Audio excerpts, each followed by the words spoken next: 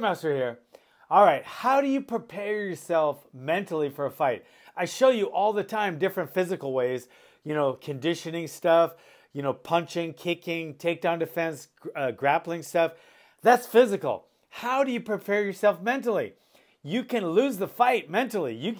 Some guys psych themselves out before they even get there. Some guys just punk out of a fight. But I want to tell you three ways how to prepare yourself mentally for a fight so you can win that fight, whether it's a cage, ring, mat, or street. Okay? Now, I created a little acronym called PAW, P-A-W, like a cute little doggy, PAW. Let me tell you. Number one, P, physical. The more physically ready you are for a fight, the more mentally you will be prepared. You're always going to go back to your training whenever you get in a fight. If somebody jumps you on the street and you feel physically prepared, you're going to do a lot better than if you don't. You go, do I have the power? Have I been training? My conditioning, I'm going to run out of gas. And the same goes for the cage. You can't let it all hang out when you need to if you can't rely on your gas tank. You might not have the conditioning. You might not have thrown that left hook enough, so you might not have confidence in it. You might not have done all your calisthenics and strength training, so you don't feel like you have the strength. So if you don't have those things, and you know you don't, mentally you will not be prepared. So the number one way to prepare yourself mentally for a fight is to be prepared physically. Okay? Number two, if all other things are equal, the fighter with the most animal instinct will win. Some guys don't even have that much skill, but they have so much more animal instinct or killer instinct that they're going to win the fight. You've seen those guys, like Arturo Gatti. He didn't have much skill at all, but he had so much animal instinct. He just went for it. So how do you train this?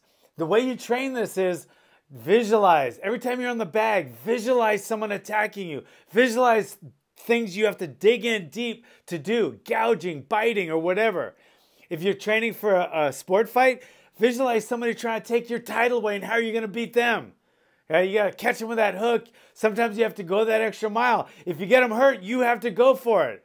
If you're behind, you have to push, push, push. You need that animal instinct, right? So you develop it while training. If you don't have any to begin with, maybe you can develop some, but the more you have, the better you're going to be. Some guys just don't have any. They're never going to make it in the cage. Hopefully their skill will get them by in the street, but animal instinct is a very important skill to develop. I know it's called instinct, but you can develop certain instincts by visualization and training methods, okay? Number three, W. W is why. In the cage, it's going to be, why do I want that title? You have to want it bad, and there has to be a reason. Whether you want to feed your family, whether you want to create wealth for generations to come, or maybe you don't care about money. Maybe you just want to be known as the best fighter in your weight class. Maybe you want to be a legacy. It doesn't matter what the why is, but there has to be a why. When you're down and out in that last round and you're almost knocked out, sometimes you just have to go back to that why, and that why can get you through. In the street, it's easy. You want to go home to your family. You don't want to be dead. You don't want to be in a fucking coma with a tracheostomy. There's an easy, no-brainer why in the street.